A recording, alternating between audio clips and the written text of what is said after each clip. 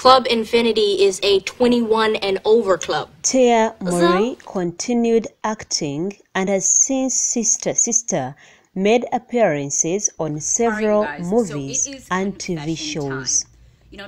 Her most recent appearance was on Netflix's Family Reunion. About family, she has been married since 2008 and has 2 children. Oh, that's my neighbor Roger. But let's have some fun with him. After Sister, Tamera Mowry continued to star on TV, and we have watched her on ABC Family's Roommates. She also went on to host the daytime talk show, The Real.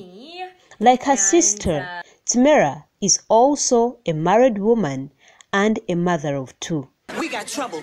Tia and Tamera are smoking. Before Sister, Jackie Harry was already a household name. Hey, this is Jackie. She is still busy in the industry, and she currently appears on NBC's Days of Our Lives as Paulina.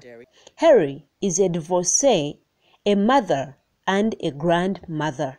Yeah, maybe you need a new filter. Tim Reid is still entertaining us with his iconic roles in different shows and films. Say thank you to all who took the time to send me. Family-wise, Reid has been married to his fellow actor Daphne Maxwell for decades. He has 2 children from his past marriage.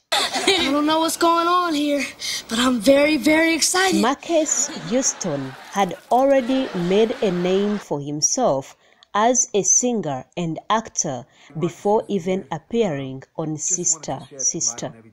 He has continued to act, and he is also a CEO of a film production company named Footage Films.